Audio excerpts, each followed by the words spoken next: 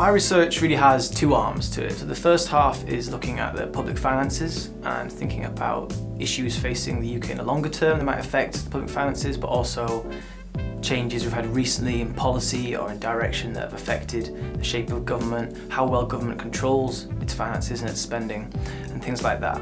The second arm of my research focuses on the health and social care system. So in the past that focused on things like the future of NHS funding, so my research has overlapped at times. But now we're thinking more about the structure of the health system and why different people get different amounts of care, for example, and how different parts of the system link together and relate to each other. So I think when most people think about economics and what sort of things do economists worry about, health probably isn't at the forefront of their mind. But it is a growing part of what economists care about. For one reason is just that we spend a lot of money on health. It's a big part of what government does, and if you care about government taxes and spending, as we at the IFS do, you do need to think about the health service. Another reason is that just health is very important to people. If you're sick, you can't work sometimes. If you're sick, you're less happy. And if we care about people's well-being, then we need to worry about people's health and the healthcare that they receive. So that's just two reasons why it's an area that might have traditionally fallen outside of economics, but it's becoming a growing part of what economists do. Some areas we deal with are quite emotive, people have very strong feelings about them, but if anything that makes it more important, not less important, to have some objective analysis of the facts, of the data and of the figures.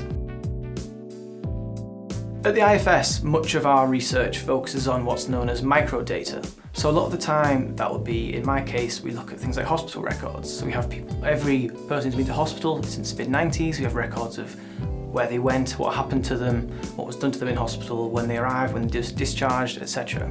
Or it might be survey level data where you have information about individuals' family structure, their income, their wealth, their housing, whether they've got a job, those sorts of things.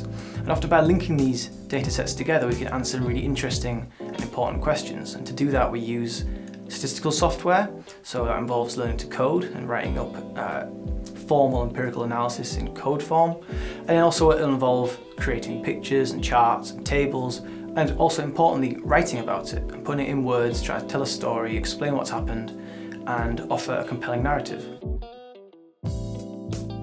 The outcome I like to see from my work in part depends on the type of work. If we're writing an academic paper, what we really want to do is get it published in a good journal, get a good peer review, people are happy with it, and hopefully other people build on that work to develop the field further and to answer future important questions.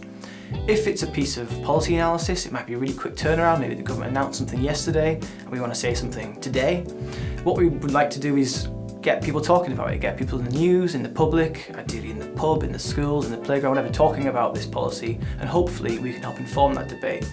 And some of these things are really important and perhaps don't get the attention that they should. So if we can draw attention to these things and offer what we think are the important points we've got to take away, that's a great outcome.